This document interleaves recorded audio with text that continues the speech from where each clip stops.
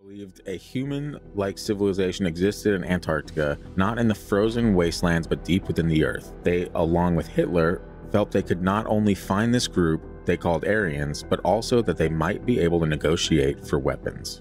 What did he bring for negotiations? Strudel. Like a Sherman?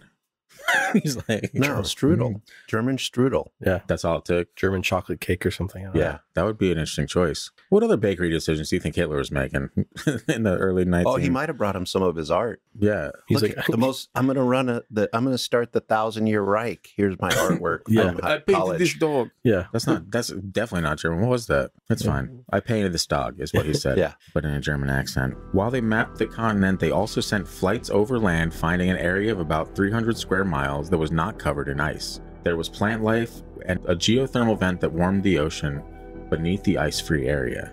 This would be a perfect place to build Base 211. Christian, why don't you tell us about Base 211, please? All right. Base 211 would grow large enough to be almost a small city during the build-up to World War II. Originally, the base was set up as offensive. I pick on him and then I do the same thing. This base is very offensive. Yeah. Originally, the base was set up as offensive in nature. So it's like Would it be offensive? yeah, but offensive. It's like Louis C.K. Nobody's laughing at that, Christian. Louis C.K. is a national treasure. How dare you? Originally, the base was set up offensive in nature, a place to launch U-boats. But then Germany began to lose the war. Leadership, as always, abandoning ship, began to escape the burning nation to South America, where in some towns today there are still descendants of Germans. They speak German, and even the architecture looks straight out of pre-war Germany. This is well known from history. The story that is less known is that many of the Nazi elite were going to the South Pole, to Base 211. At the end of the war, the hunt was on for Nazi fugitives, and enter Admiral Byrd. Enter Admiral Byrd. Admiral Byrd was the youngest rear admiral in the Navy at age 41. He was highly decorated then and now. A Medal of Honor recipient, along with the Navy Cross, the Flying Cross, and many more. He flew over the North Pole in the years prior to Operation Highjump, and the operation started in August 1946. Byrd had 5,000 men, 13 ships, and a brand new state-of-the-art aircraft carrier with planes and all that. 2 destroyers were part of the group. Icebreakers and tankers and supply ships were needed also for the group. Seems like a lot for the time, right? Sure. Yeah. I mean, so like, It does seem like a lot. what year was this? Is there like a timeline when it's 1947. so this was like right after the war, essentially. Yeah. I guess that makes, because I was going to say, like, why would they be sending so much stuff down there, like in the middle of, but that makes more Trying to sense. win now. the war. Yeah. Yeah, the war's over. Let's go. But- Like, let's just go explore now, Yeah. guys. Let's see what's out there. Yeah. What do we do now? The war's over, but the Americans have been told there's a hidden Nazi base in Antarctica. And probably by some of their captured Germans, we're probably talking about it. Well, I imagine that's probably, there's probably several years of like just dealing with that too, like shutting stuff down. You know what I mean? Like just because the war's won doesn't mean that like there aren't pockets somewhere that you have to go deal with. Antarctica is pretty remote from what I hear. So Right. It makes sense. I mean, they were, I think in the 80s, they found a guy from Japan that was still out fighting the war. Really? Yeah. What's he doing? Just hiding in the bushes Yeah. somewhere? He's like, 31. He wouldn't come out of the forest, and he was still sabotaging stuff. Wow. And the only thing that stopped him is they found his old commander, and they brought him out there, and he met with him, and he's like, no, the war is over. And he would only believe his old commander. Wow. So there was probably a lot of stuff going on after World War II. Yeah. That would make another show and it's, on its own. That guy needs a podcast. I'd like to hear his story. Yeah. So it was 1993. I slashed the tires. Yeah. It's like, what happened to my Toyota, man? What the hell? Yeah. Okay, but that was all just a cover story, and none of it would take place. America wanted to control the continent, though they would say differently in public. They also wanted to find the Nazi base and capture its inhabitants. Another concern was the many sightings of UFOs that began to take place in South America after the Nazis escaped to the countries there. If they had the technology that they had gone there to find prior to the war, the Germans could easily attack the United States from the base. So yes, UFOs are one of the reasons for Highjump. You happy, Scott? Yeah. You love UFOs. I do. Yeah, I have shirts that say, I heart UFOs. Yeah. I thought that was a tattoo. It is. The U.S. wanted captured UFO tech. It was January 15th, 1947 when Byrd and his ships arrived. They immediately started to set up a base called Little America. That was the first mistake. Yeah. They had just landed and like, what do we call it? Little America. Yeah. And nobody was like, don't do that. Not at that time. Weird flex. They were very patriotic, Scott. Yeah. Then what happens the next time we do it? Littler America? Come on. Tiny America. Yeah. Yeah. Micro America. Little America would be their base for the next 6. God. Christian, I think Little America might have been their base for the 6 to 8 month expedition. Have you heard anything about that? You are correct. The mission would be abandoned after just 40 days. What would cause a man like Admiral Byrd to terminate such a costly mission? And this is where it gets fun. I'm glad that you wrote that in to remind us that this is where we'd be getting fun. Yeah.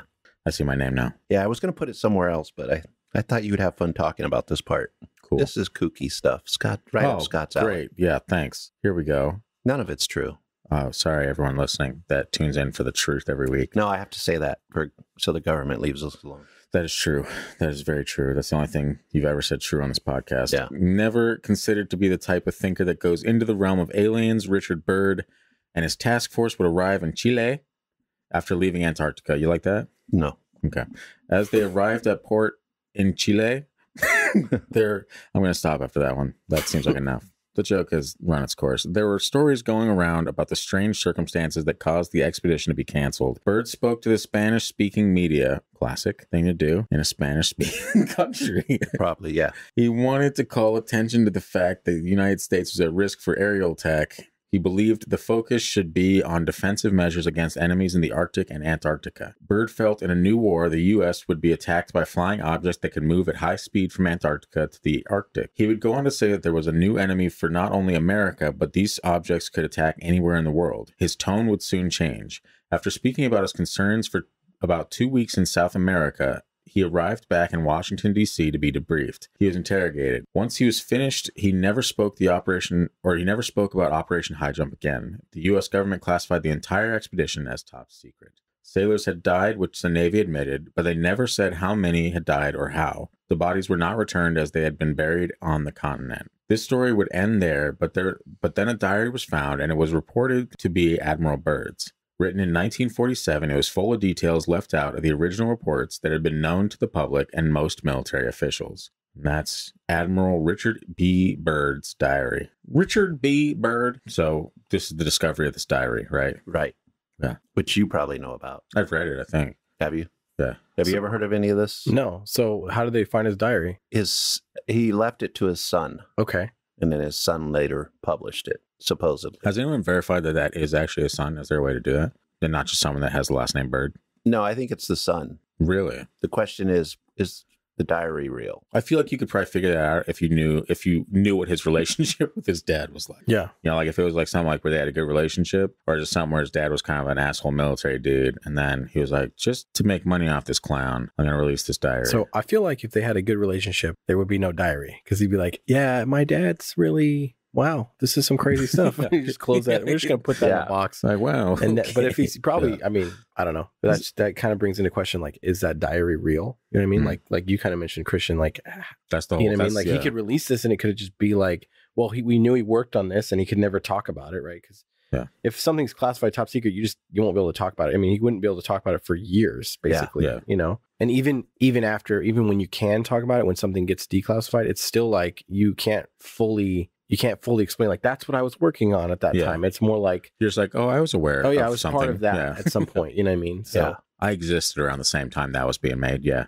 Very interesting. But that's the thing. Like this diary that we're about to get into has some very out there claims, and so if it is real, and if it is actually from a very highly decorated admiral, like, what did he lose his marbles, or did he actually see this shit? But I mean, like, you have to think too, like, if you're that high up in the military, like there is stuff they know about way more than we know about. You know what I mean? Like the level of our, like, the stuff they're briefed on is like, we didn't even know that was going on. You know what I mean? Like, so I mean, there's certainly a chance that either he did know stuff that was like not for the public's consumption, and also like maybe he went a little off the rails just because he's like, I've been briefed in all this other crazy stuff. You know what I mean? Like anything goes. Yeah. He's like, you know what else? Nephilim. No.